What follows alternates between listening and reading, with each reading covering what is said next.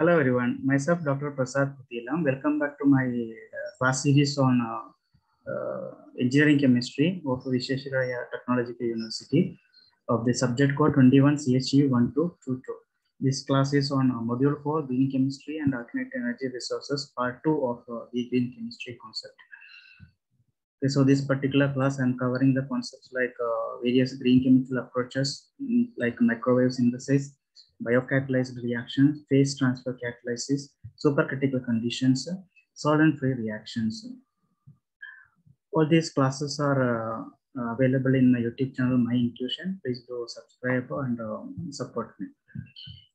Now, microwave synthesis. Microwave synthesis, it is a form of microwave is a form of electromagnetic energy which falls at the lower end of the electromagnetic spectrum between infrared and radio frequency. That means this particular form of energy, it is not that much strong so that the chemicals will undergo degradation or chemicals undergo any other reaction. Only heating occurs. There's no other chemical reaction which is participating. It involves only heating, thermal energy, or the heat energy is produced. Earlier days we used fire as the form of heat energy to do the synthesize, organic synthesis. Then it was replaced by Bunsen burner. Then also replaced by mantle, oil bath, hot plate, which are used, but they are not uniform heating, not happening when we use the mantle or oil bath. Uniform heat is not that much possible, but it is possible with microwave energy.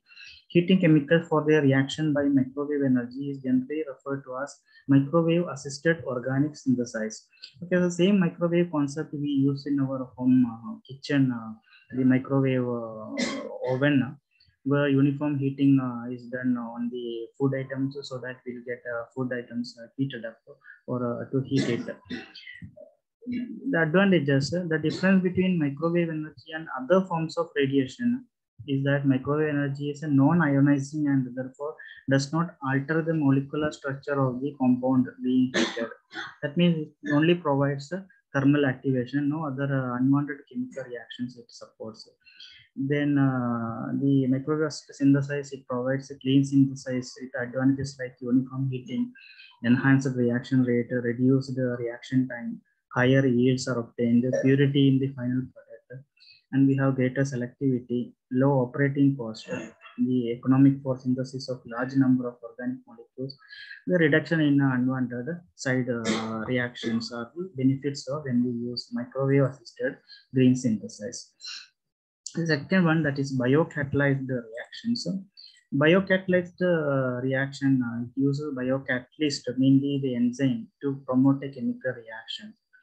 Enzymes are mainly used by the biosystem to catalyze many reactions in the biological system. They are efficient biocatalysts. Enzymes are efficient biocatalysts. They're present in every living organism to carry out a wide range of chemical reactions. They also find application as major important tool used in green chemistry. The biocatalyzed reactions can be classified as oxidoreductases, which catalyzes the oxidation reduction reactions. It can be called as transferases, which transfer a functional group. Example, methyl group is transferred from one molecule to the other. Hydrolases, which catalyzes the hydrolysis of various bonds. It can be lyases, cleave various bonds by means other than hydrolysis and oxidation. Isomerases, which catalyzes isomerization changes within a single molecule. So all these type of different type of chemical reactions are possible by using enzymes or biocatalyst. Then last one, ligases, which join two molecules with the covalent bonds. Now, features of biocatalyst reaction. The catalyst, that is an enzyme, it is derived from renewable resources, and it is a biocompatible. Even it is edible also sometimes. They are biodegradable and essentially non-hazardous. That is, it is fulfills the criteria of the green chemistry concept of sustainability chemistry. The biocatalysis, it avoids the use of and the contamination of product by carry precious metals such as palladium, platinum, and rhodium. So palladium, platinum, and rhodium, they are used as a catalyst mainly in many organic synthesis. They are very costly, rare metals. Their use can be avoided by using biocatalysis. Reactions are performed in an environmentally compatible solvent like water, and mild conditions are required like lower pH and ambient temperature and pressure. Reactions of multifunctional molecules will proceed with highly activities. Chemo, regio, and stereo selectivity is obtained, and generally without the need for functional group activation or protection or deprotection steps, which is required in traditional organic synthesis. Therefore, biocatalyst reactions are economic and more efficient in energy and raw material consumption, which generate less waste, and are therefore both environmentally and economically more attractive than conventional routes of synthesis of organic compounds. As a direct result of the higher selectivity and the milder reaction condition, biocatalytic process often afford products in higher purity than traditional chemical or chemocatalytic process.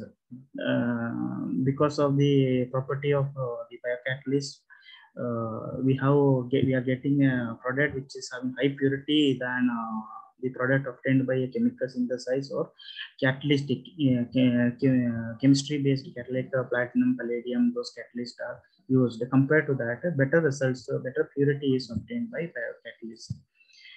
The enzymatic process, except the fermentation, it can be conducted in a standard multi-purpose batch reactor and hence do not require any extra investment. For example, high pressure equipments are not required. The biocatalytic reactions are conducted under roughly the same condition of temperature and pressure, and hence it is relatively easy to integrate multiple reactions into coefficient catalytic process. That means almost all biocatalytic reactions uses the same temperature and pressure condition. Therefore, many different reactions at a time, or it can be integrated together and it can be done. Therefore, it will be more economically viable as well as efficient also. In short, biocatalyst fits very well with the principles of green chemistry and sustainability. The third topic, that is phase transfer catalytic reactions. A phase transfer catalyst or PTC, it is a catalyst that facilitates, which improves the migration of a reactant from one phase into another phase where a reaction occurs. Sometimes in some chemical reaction, we use hydrophilic reagent as well as hydrophobic reagent together. If they mix, there are two different phases are there. The reaction will be difficult to happen. It needs stronger or critical or higher temperature or pressure conditions required. Whereas if you use a phase transfer catalyst reaction, like for the ionic reactants, which are ionic reactants are always soluble in aqueous phase, that is water phase, but insoluble in organic phase in the absence of a phase transfer catalyst. Types of phase transfer catalyst, there are two types mainly: quaternary ammonium salts and organic phosphonium salts. Example for quaternary ammonium salts include benzyl triethyl ammonium chloride, methyl tricapryl ammonium chloride, methyl tributyl ammonium chloride, and methyl trioctyl ammonium chloride. And the organic phosphonium salt PTC include hexadecyl tributyl phosphonium bromide. The PTC or phase transfer catalysis refers to the acceleration of the reaction upon the addition of a phase transfer catalyst. For example, alkyl chloride or alkyl halides, which is organic phase, reacts with sodium cyanide, which is in aqueous phase. This reaction can be done in presence of a phase transfer catalyst to get RCN, which is organic, and NaCl, which is aqueous. Since the product, one is in organic phase, other one is aqueous phase, separation is also easy. Without the presence of phase transfer catalyst, this reaction is not so easy because one is in aqueous media, other one is in organic media, organic phase.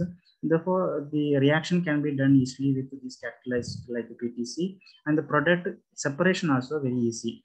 The cyanation of alkyl chloride, which is a major way to produce nitriles, RCN, The alkyl chlorides are poorly soluble in aqueous cyanide solution, and the sodium cyanide does not dissolve well in organic solvent. In the presence of suitable phase transfer catalyst, a rapid reaction ensures the production of alkyl nitride.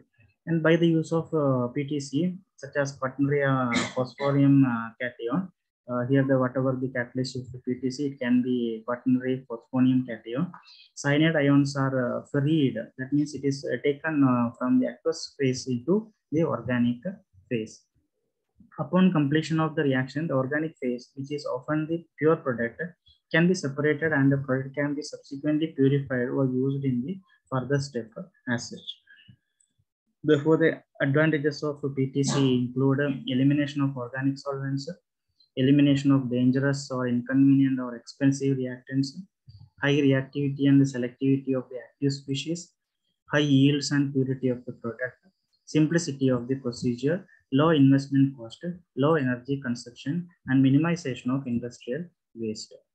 Now, supercritical conditions of reaction. Mainly, we use a supercritical carbon dioxide as a reaction condition to speed up the reaction or to as per the green chemistry concept. So a fluid, it is said to be supercritical when its temperature and pressure exceeds the temperature and pressure at the critical point. We know a solid upon increasing the pressure or increasing the temperature, it will be converted into liquid phase, then to gaseous phase. Solid can be directly converted into gaseous phase. There exists a triple point where the material exhibit both solid, liquid, and gaseous behavior. Further, on a high temperature and pressure, it converts into a supercritical fluid nature, in which it does not show any liquid behavior or gaseous behavior, or both are involved in that. So this particular region we call it as supercritical fluid. Now the supercritical fluid temperature and pressure condition of some common solvents are given here, like carbon dioxide temperature is around 304 Kelvin, and pressure of 48.2 atm. For ammonia, for acetone, for methanol, ethanol, and water it is given. In case of water, it is 647.3 and pressure is 34.7. In case of carbon dioxide, you can see the temperature requirement is just 304.2 Kelvin. So this is a very useful information that carbon dioxide, the temperature and pressure condition for supercritical condition, it can be used as a supercritical reaction condition of supercritical reactions. The main reason for carrying out reaction in supercritical fluids are the possibility to control the phase behavior using pressure or temperature. Consequently, the reagents or the product can be present in either one phase, which is homogenization phase, or two phases, that is phase separation, as required. So we have better control whether we can do the reaction in homogenized condition or even heterogeneous condition also. It can be a reaction which would otherwise be heterogeneous can be made homogeneous, and therefore more rapid and effective phase control is obtained. Phase control is very important in polymerization reaction also.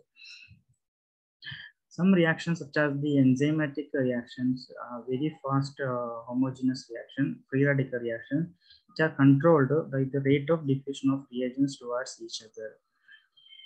Since the solvent properties in a supercritical fluid medium can be changed smoothly and continuously by changing the pressure at constant temperature, and a supercritical fluid can provide a medium for reaction mechanism studies. So even to understand some of the reaction mechanisms, supercritical fluid condition can be used to study that. The product control, a relative rate of a reaction step can be changed by controlling the diffusion coefficient by density or in the critical region. Thus, the course of the reaction and in some cases the ratio of the products obtained can be controlled. So better product control is there when we use supercritical conditions. Now, supercritical carbon dioxide. Carbon dioxide is the most widely used gas for supercritical fluid studies because it is moderate critical constant. That means it's the temperature and pressure conditions to reach it to the supercritical condition. It is very lower, moderate. It has got less toxicity or non-toxicity, and it is available in pure form.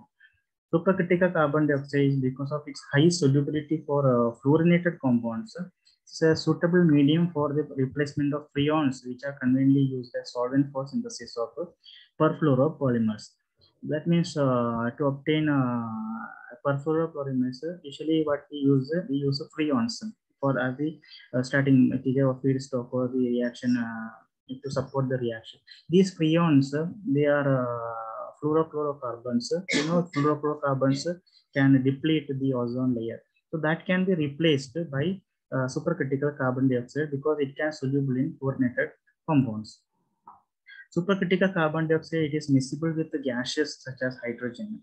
Therefore, heterogeneous reactions involving these gases may become homogeneous reactions in supercritical carbon dioxide. The super CO2, it is miscible with many gases. Therefore, the reactant, if it is in gaseous state, the reagent, it is in solid phase or liquid phase, we can make it in a uniform phase. That is, homogeneous phase can be prepared by using supercritical carbon dioxide.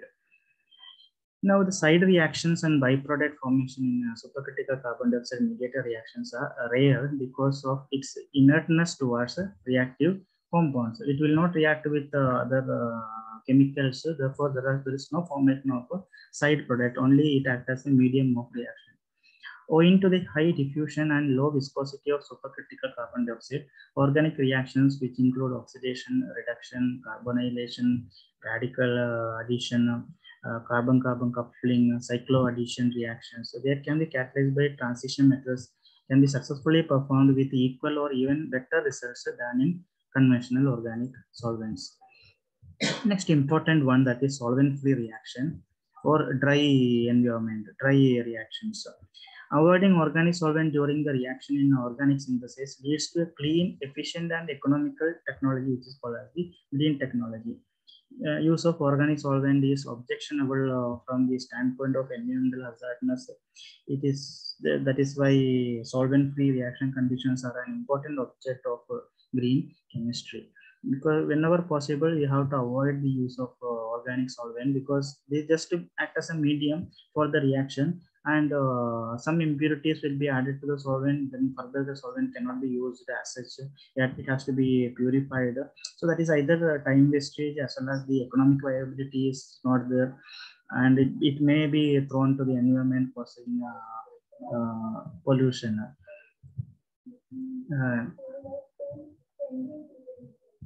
Example for the techniques used are mechanochemical mixing like grinding, microwave irradiation, solid mineral support to the reactants, catalysis by solid surfaces of inexpensive and recyclable minerals, example alumina, silica, clay, doped clay surface, etc.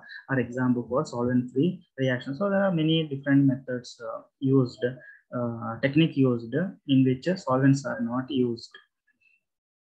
Advantages in a wide variety of industrially important compounds and intermediates such as enones, imines, enamines, nitroalkanes have been prepared by these environmentally friendly solvent-free approaches. They are very important intermediates. These are enones, imines, enamines, nitroalkanes. Very difficult to get this intermediate, but can be easily done with the solvent-free reactions.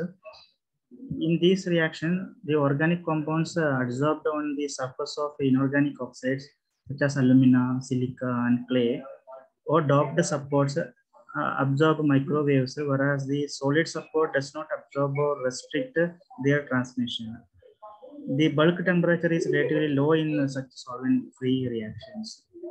All these classes are available in my YouTube channel, My Intuition. For this particular class, you have to usually read the topic because whatever given that much explanation only I have is available in my YouTube channel, My Intuition. Please do subscribe my YouTube channel. Many more videos are getting uploaded into my YouTube channel. Once again, thank you very much for watching my video and have a nice day.